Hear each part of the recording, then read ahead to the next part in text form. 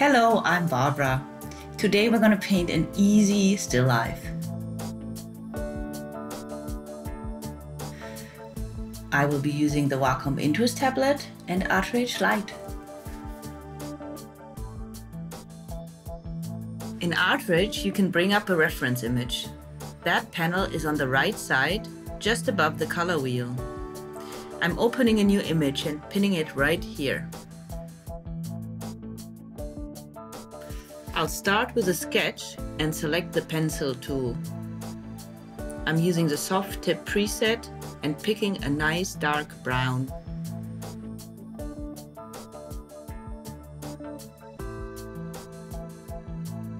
I'm crosshatching here to indicate the shadows.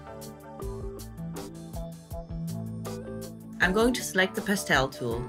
I'll be using the soft wax preset to start with. To enhance the effect of the pastel, I'm selecting a rough canvas. Play around with the settings a bit. One advantage of using a reference picture is that you can pick the color right out of the image. If mixing colors seems intimidating, this is a nice way to learn. I'll make a new layer, drag it under the sketch and put some color down. I'll continue to go back to the reference picture, selecting different colors.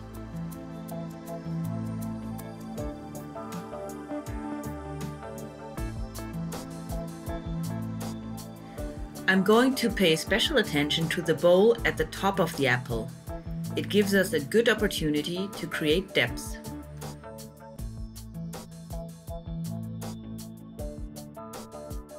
I'll pick my own color for the stems and outline. Now we'll add a new layer and switch to a blue for the background as a contrasting color. I'll set my tooltip to 100%.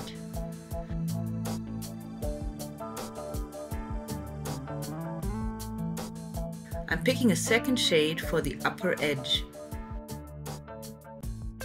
For the shadows, I select a dark hue. I'll add some variation to the color here and select a light blue for the background. Tooltip to 200%.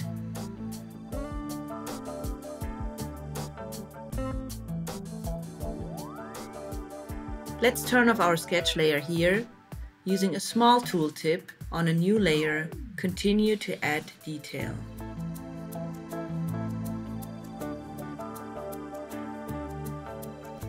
Sometimes you can help an object stand out by adding a darker edge.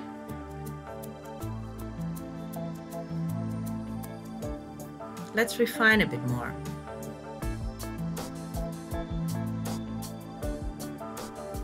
I'm going to switch between hard and soft wax now to give the finishing touch to each layer.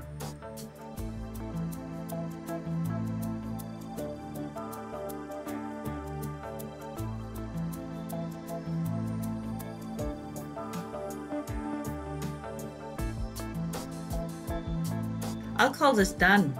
Hopefully you picked up some new tricks. Thank you so much for watching.